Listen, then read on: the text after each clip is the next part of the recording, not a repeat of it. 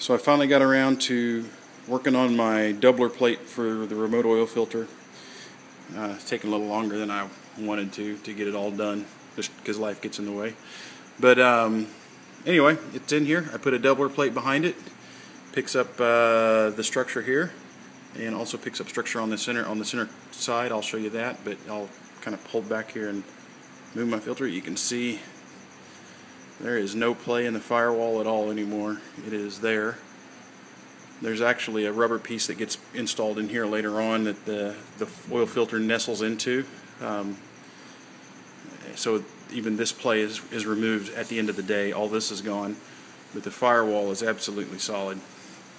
All the structure up on the front of the airplane by default, all of this structure, aluminum angles like this, all this structure, everything is 63 thousandths aluminum.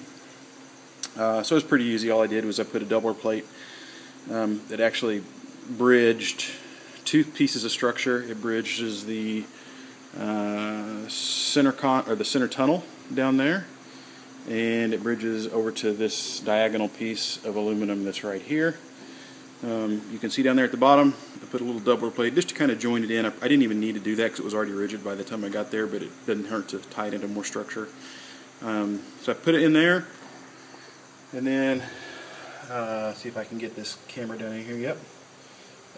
I put another piece of opposing aluminum onto this one, so it picks up this structure as well, all the way through. And then I got my 6 bolts.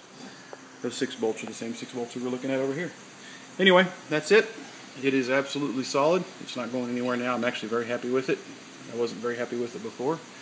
And I don't know. I'm confident in saying it is not going anywhere. The rest of the plane may go somewhere, but I can promise you this isn't. See you later. Bye.